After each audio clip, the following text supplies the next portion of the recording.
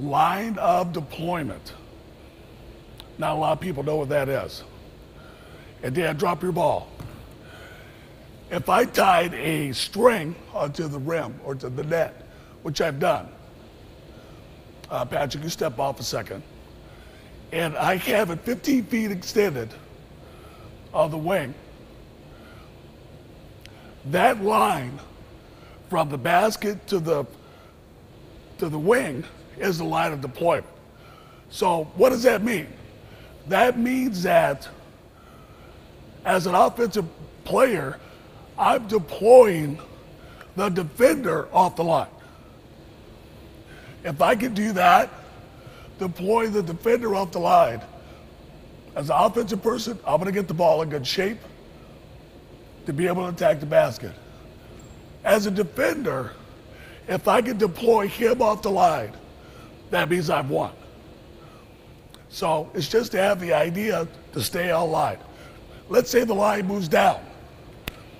As an offensive player, I've got to stay on line.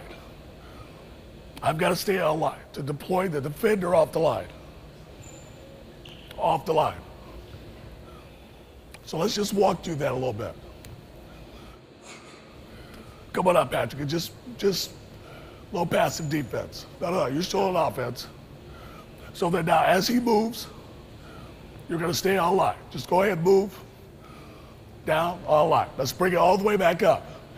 Even if the ball's at the top and I'm flashing in the lane, I have the understanding that I'm staying on line. Okay? So that's the line of deployment. Okay, our next step here is, Alex, come back up. And this is your feet. Our footwork on the post is one of the most critical things that happens. Patrick, come on out. Now, what normally happens in the game, and I can promise you, guarantee that this is going to happen, that a normal player is going to be just like Alex right now, where his foot is off the lane, then go out to the wing.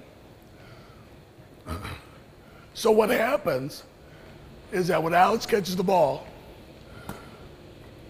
the defender, because of his footwork where it is now, he can really guard Alex right here because of his footwork. Because Alex can do, back up here, he can really do a couple of moves. He can front turn, or he can baseline reverse. Baseline. This one? Yeah. That's really all he can do in that position.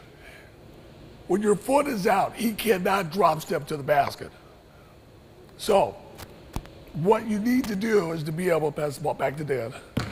Your feet they've got to be parallel to the leg or the sideline.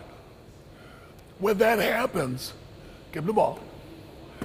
Then now if Patrick's guarding him, he must be between him and the basket.